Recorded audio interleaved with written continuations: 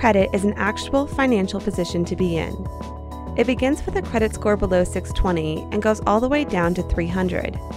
For you, bad credit means greater difficulty in getting approved for car loans and paying higher interest rates if you do get approved. There are extra hoops you need to jump through if you're applying for a bad credit car loan. If you can't get the job done with your credit rating, you may need to use other financial data to get the right loan deal. Securing a car loan with bad credit may require that you have assets, savings, and a steady income. For most car loan transactions, proof of income is a secondary issue. It takes a back seat to your credit rating, which is the best predictor of how likely it will be that you repay the loan. Considering the loan industry trades in risk every day, lenders do not, as a general rule, enjoy risk.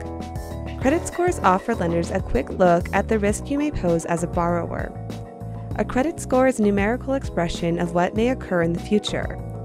Born out of the science of predictive analytics, credit scores are calculated from all of your financial activity that doesn't involve cash and analyzed to detect patterns of repaying or not repaying debts. Credit scores don't stand alone as predictors of future deeds. The car loan process goes into more depth than a few three-digit numbers can offer. Lenders need to know something about your income. After all, how can one possibly approve a loan for someone who has no means to support it? If you had good credit, your income would not likely come into question since credit scores are not related to income.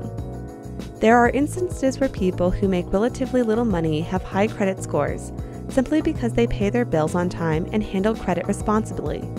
In other instances, there are people who make large amounts of money and routinely neglect paying their bills.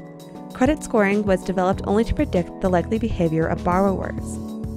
With bad credit, your lender will look at your income compared to your monthly debt payments in order to make a final determination on your car loan. Known as the debt-to-income ratio, this can give a lender a clear picture as to how you handle credit, and if your income can withstand the additional burden of monthly car payments.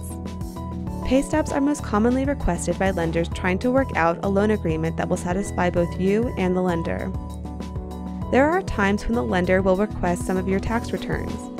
If you earn your money through unconventional means, say as an independent contractor, tax returns may become an issue. Working independent of a regular employer, there are no pay stubs in the traditional sense. Tax returns offer unshakable verification of your earnings going back over however many years the lender may require. Given the fact you may be trying to apply for a car loan with bad credit, having your tax returns on hand will help you find approval if you make enough money to easily cover the loan payments. Tax returns are rarely needed to complete a car loan agreement, but if you're dealing with the 1-2 punch of having bad credit and being an independent contractor, you may have to keep these documents on hand as you shop around for lenders. Even though you may be in the bad credit boat, you can still shop for lenders. Some who say no leave you with the task of finding another. Others who say yes might not give you a reasonable interest rate. Time to move on to the next.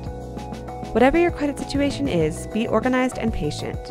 These two qualities will help to keep you on top of your financial health.